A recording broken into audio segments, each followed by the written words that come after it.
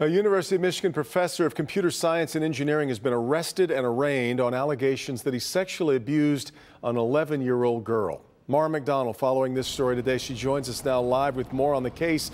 Mara, the university, as we reported last night, has put this man on administrative leave.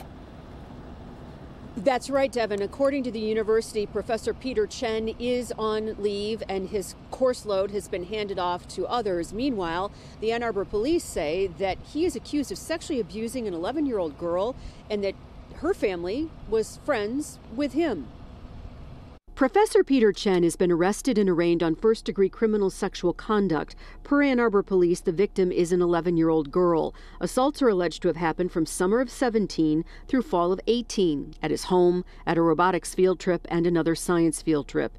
Chen and the victim's family are friends. Tonight, the university sent us a brief statement.